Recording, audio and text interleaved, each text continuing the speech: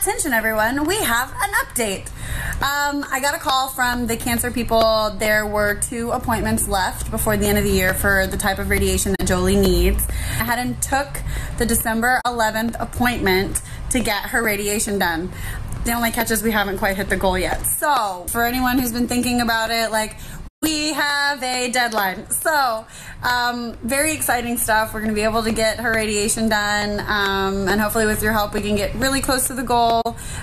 So thank you guys all in advance.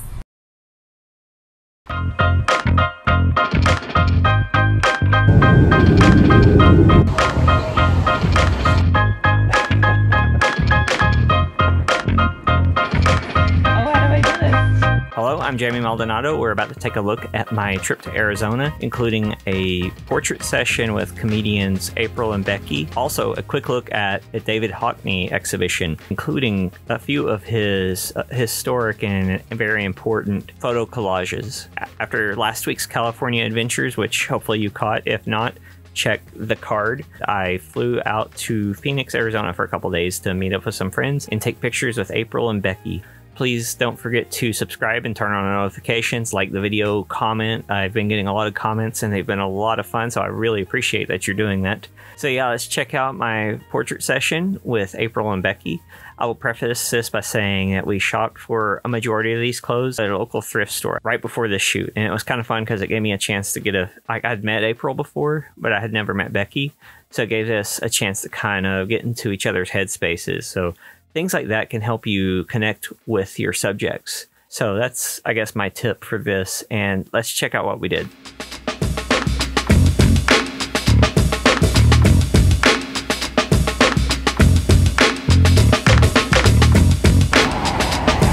more I don't work out, I think I'm fat when I'm thinner. Look at my glasses too. Are you wearing them? You have a... Oh, my glasses. Yeah, different glasses. You have... Can I use your socks? Becky and April are a comedy duo from the Phoenix, Arizona area. I've known April for a while, and we've even shot a few comedy videos in the Tyler area a few years back. I had been trying to work with her, and in the meantime, she's teamed up with Becky, and they need some promotional photos for their booking and stuff like that, and for their Instagram. We settled on a general 1980s theme. The first setup involved a power casual look for Becky and a somewhat hip ensemble for April. Since the 1980s were all about money, we had them throwing around some cash. No cash was injured in the making of these photographs. April and I had spotted this street lined with palm trees on the way to meet up with Becky, and we decided that this would do well for a location. The sun was a bit harsh at this point, but my usual backlighting approach once again worked out well for them, in my opinion. These were much more about Becky and April and not about their location, so it really didn't need much out of the environment, but that's not completely true about the second set of images that we made.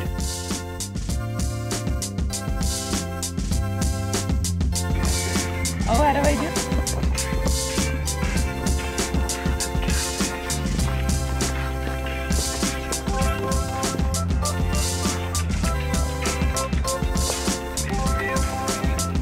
For those images, we stuck to the 1980s, but with a more active twist.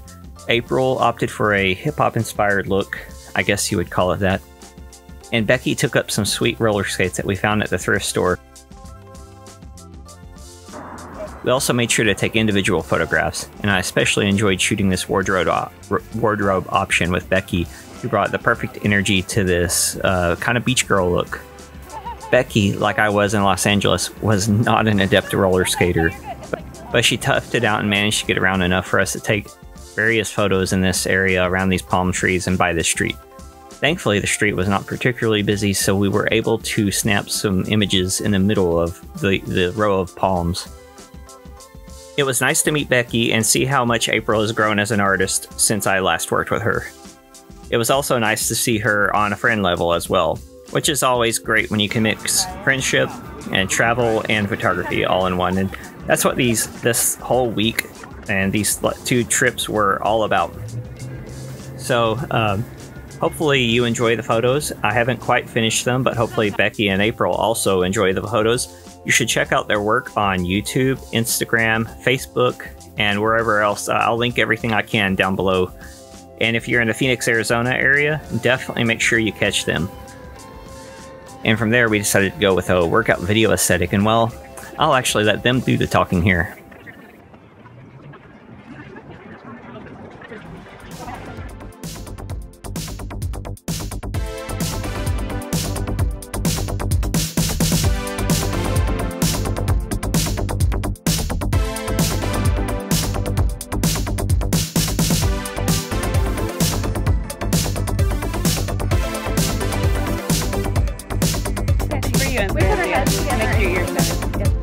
Well, I was gonna hide my ear. Oh, okay, okay. Put it. We put our heads together and we came up with a what? We put our heads together and came up with a sketch for you. That's the real workout right there.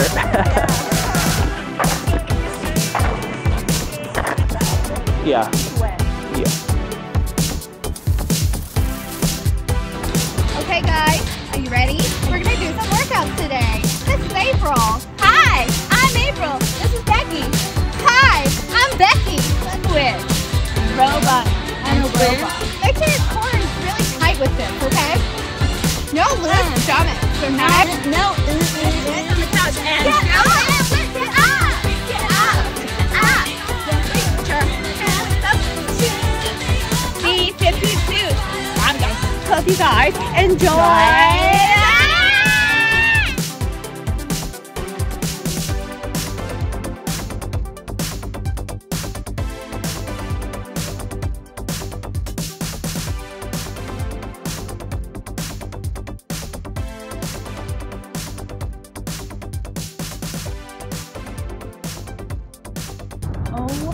Oh my god, with the sun flare. Cool. And the thing. That's, oh. Oh, yeah. Yeah. You can look into the viewfinder and I'll switch to the... Oh. Yes! Okay. Say I'm a master again. I am a master!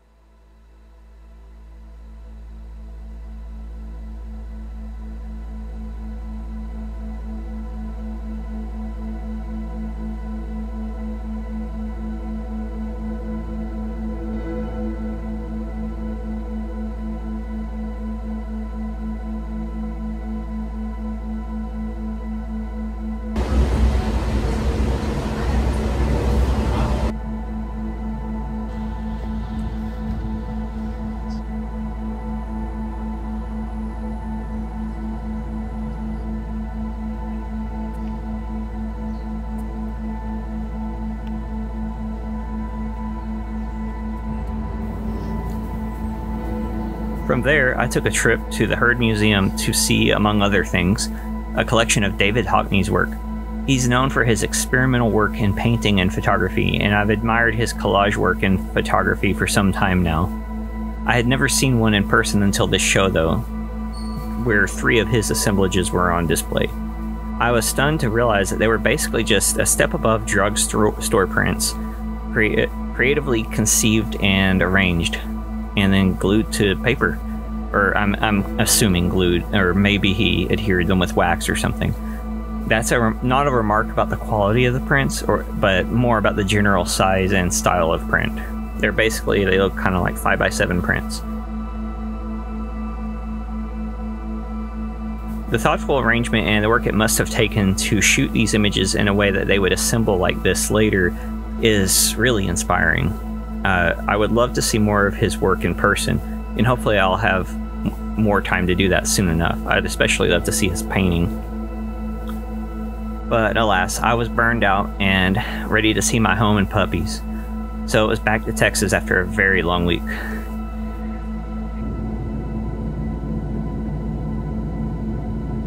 If you like trip recaps like this and insights into my creative process, don't forget to subscribe and turn on notifications, and keep coming back because I have some really fun things planned in the year. Thanks. Bye.